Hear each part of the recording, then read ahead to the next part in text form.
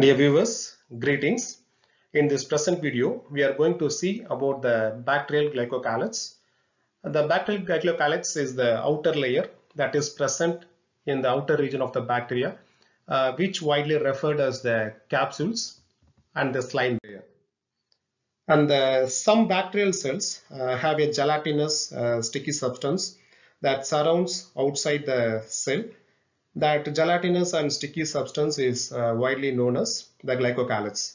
Literally, the glycocalyx means the sweet cup or sugar coat because the major composition of the glycocalyx is the carbohydrate sugars. So it is also referred as sweet cups or sugar coats. And in general, the glycocalyx is composed of polysaccharides or polypeptides or both polysaccharides or polypeptides. And the chemical composition of the glycocalyx is vary widely within the species. And these chemicals, that is the glycocalyx chemicals, are produced inside the cell and are extruded onto the cell surface.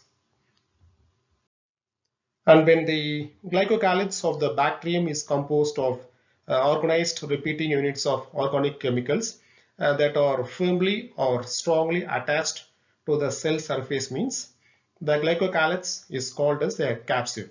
And in contrast, a loose water-soluble glycocalyx is called as the slime layer. And the glycocalyx is the term which is widely considered as the currently accepted term to refer all the polysaccharide containing substances that are found external to the bacterial cell wall, that is ranging from the thickest capsule to the thinnest slime layer. And capsule is not present in all bacteria. It is present only in the particular species of bacteria like Klebsiella pneumoniae, Streptococcus pneumoniae, etc.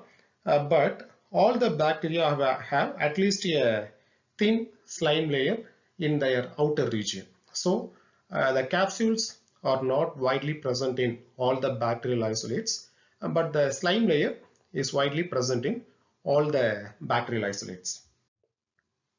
Next, capsule.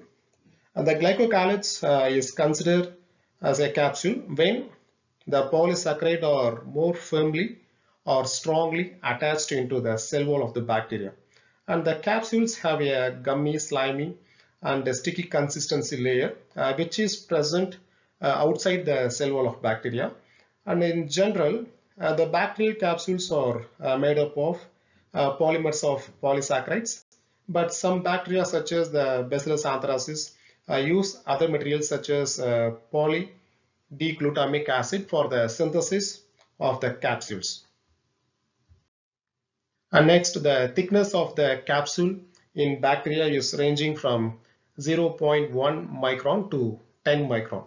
And based on its size and its thickness, the capsules are categorized into two types. One is microcapsules and second one is macrocapsules. And next, the thickness, so we discussed thickness is ranging from 0.1 micron to 10 micron.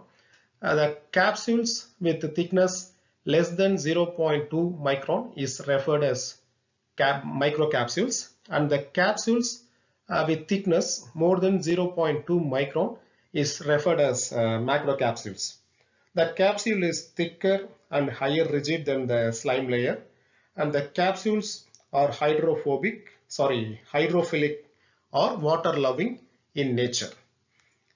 And it is also considered as an organized structure because the structure of the capsule is highly organized. So it is also considered as the organized layer. And the capsule is an antigenic in nature, and it is involved in the bacterial virulence that confers the pathogenicity to the bacterial cells.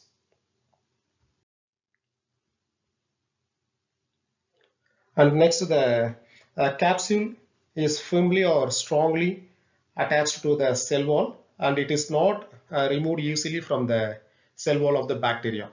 And the bacteria with capsules produce mucoid colonies in agar medium. For example, the bacteria like Klebsiella pneumoniae and Streptococcus pneumoniae will produce the mucoid colonies in the nutrient agar plate. That is mucoid colonies means it is a type of large sticky colonies. And the capsules can be visualized by negative staining technique by using the stains called as nigrosin or Indian ink under the microscope. In active staining, the capsule will appear as a clear halo that is surrounding the bacterial cells. And some examples of encapsulating bacteria includes the Klebsiella pneumoniae and Streptococcus pneumoniae. Next to the functions of capsule, the adhesive power or attachment of capsule is a major factor in the initiation of some bacterial disease. So the capsule is considered as an important virulence factor for conferring the pathogenicity in the bacterial cells. And the next is the capsule prevents the bacteria from the phagocytosis process. The phagocytosis process means the engulfment of the pathogenic cells by white blood cells. And because of its antiphagocytic nature, the capsule also acts as a virulence factor of the bacteria.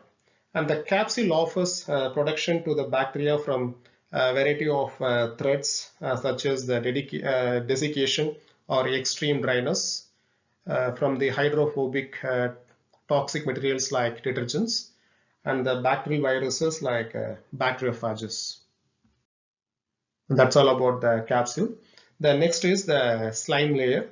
The glycocalyx is considered as a slime layer when the glycoprotein molecules are loosely associated with the cell wall. And the common and basic composition of the slime layer is the exopolysaccharides, glycoproteins, and glycolipids. These three are the major components of the slime layer. The slime layer is an unorganized layer, but the capsule is an organized layer. And here, the slime layer is an unorganized layer. In comparison with capsule, the slime layer is thinner and less rigid than the capsule, and it is loosely attached to the cell wall, and the slime layer can be easily removed from the bacterial cell wall by the centrifugation process. And next, the functions of slime layer. The slime layer allows for the adherence of the bacteria to the solid surface. The adherence of the bacteria into the solid surface was initiated by the slime layers, and the slime layer also confers protection to the bacteria from various factors like desiccation or extreme dryness, loss of nutrients during the nutrient scarcity, antibiotics, and the various cell wall degrading enzymes. Thank you for your support. Thank you.